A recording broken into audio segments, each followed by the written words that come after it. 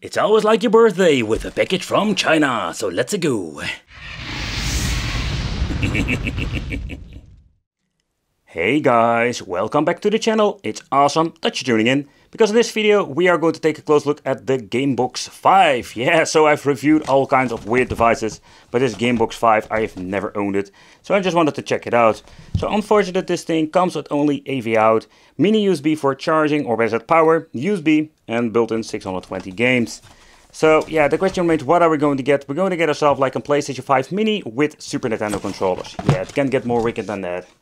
Or maybe it does. So I have seen those, let's say, weird mini PlayStation 5 ones, but this is seriously like one of those tiny, this is like a mini version. Like, it's kind of cool. It even has like the 5 on it. So at the front we're going to get ourselves the reset. We do have like a power on and off, just a sliding switch. At the front 2 USB ports and the LED for power indication. At the back we're going to get an AV out and input for a mini USB. Wow, that is a very long time I've seen that one. Oh boy, the controllers. This is not going to be great, I think. Oh, it's okay. It's okay. First of all, smelling test. Doesn't smell chemical. It has like very long travel buttons.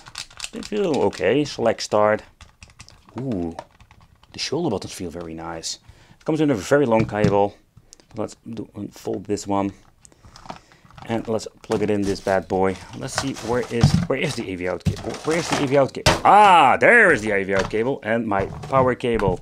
We get like a long one. Yeah, we do have like all the connections. It's going to be old school. And let's plug it in and let's see what are we going to get, because I'm really curious. How is the audio and visual quality? Because that's always a big problem with these things. And yeah, again, like I'm a little bit flabbergasted just how small this thing is. I didn't expect they made like a new PlayStation 5 Mini. It's more like the Micro or something like that. But yeah, you get the point. Let's unfold this one and let's get myself a power supply, because guess what? They didn't give me one, because that happens a lot. Just a typical charger. This is a 1000 milliamp 5 volt, so there's going to be more than enough. Yeah, those cheap bloody things. I don't really like those, but yeah, okay. Let's plug it in. Alright, so everything has been plugged in. Let's dim the lights over here. I'm going to see it in the display. Let's plug in the controller. I'm hoping I'm having the right one. Let's turn it on. Wow! The reason I'm saying wow, I'm just flabbergasted how basic this is. Oh crap, wrong port. I think I need to have the top one. Oh yeah, there we have. Oh, this is some old school stuff. Look at this. Oh boy, this is really bad. Like, I have seen my share of like, say, systems, but this is like 4 steps back. And I mean, like, normally we get these very fancy menus, quick load, quick save. This is just going back to the basics. They tried to make something super cheap. You can see like there's no alphabetic order. You have like some weird looking names. Pikachu? What the hell is going on? The volume output is very low. You can even play cooperative, that's cool.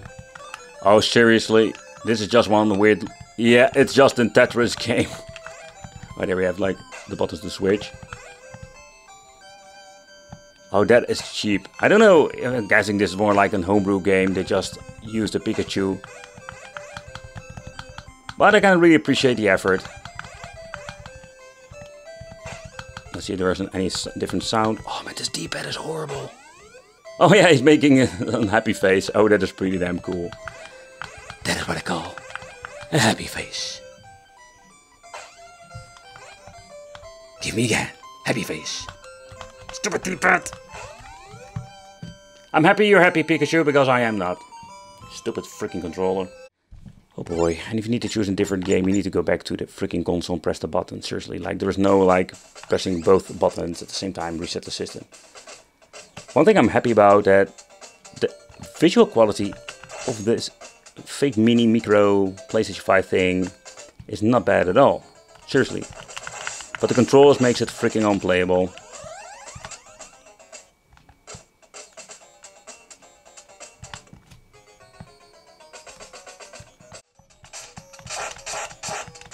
You're not using Power Games for once. Roadhouse. Let's Roadhouse them all.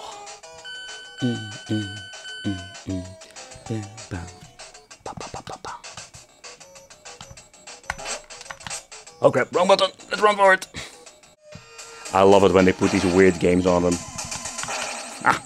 Mortal Kombat 4. This is absolutely... I really don't like this. But I just wanted to show you how bad this actually is. I am Shao Kahn, but I'm playing... Okay, I'm Shang Tsung, but playing with Shao Kahn. And we're having, like, against opponent Nightwolf, but he's also Shao Kahn. Like, how messed up can this be? Alright, so let's play one of my favorite games. You see, like, the characters do have, like, a weird purple to it. Ah, we have turbo buttons. Alright, let's go cheesy. Up.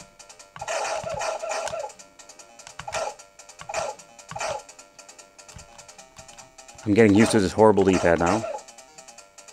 Let's go. Let's kick them all in the face. Okay. Smell my feet and perish. But you get the point. So I was scrolling through the list and I see a lot of like the same games. I was looking at like in Spartan X again, but I've already seen Grady's a couple of times. So the list is absolutely like repeat, like the old days. It's kind of funny, like we talk about like maybe more than 20 years they're making these weird devices and they're still like doing double games. Oh, here we have $5.95 Spartan X. Yep, same game.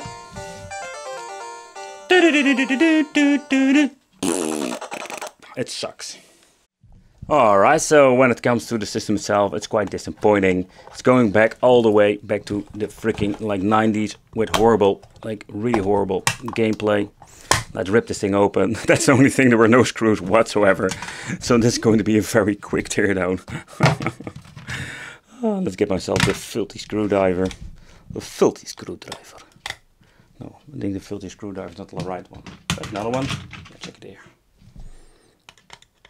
Just doing a quick rip and tear.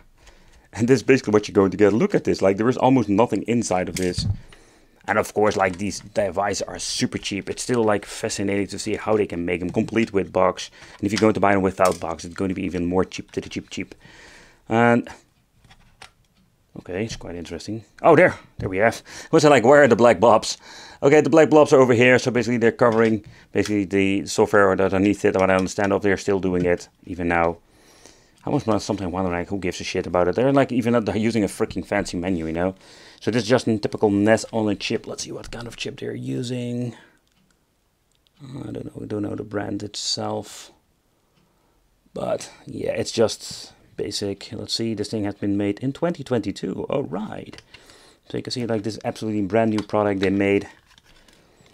So that's it. So that's basically what you're going to get. Like the front PCB is just basically the PCB that has like two control ports and of course micro switch and the slider switch over here. So yeah, I wish they like made something like of this, like with an like pretty damn cool piece of, let's say, multi-art game system in it. I know there was a mini PlayStation 5 that plays all kinds of retro stuff up to PlayStation 1 if we recall it correctly. So there is already one out there, but not like this size. But we can call this thing like just a PlayStation 5 Micro, because that's absolutely what it is.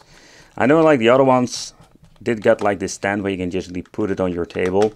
I was quite surprised we didn't get one with this. But again, like, does this still look like a PlayStation 5? I don't know, man. Like, it does have some similarities, but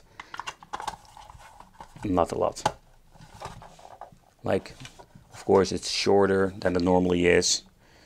But I personally really like it. For what it is, I think it's more like a gimmick this, just to put it somewhere like this. Playing on it, there are some good games, but absolutely not 6 on 20, so, oh boy, it's bad.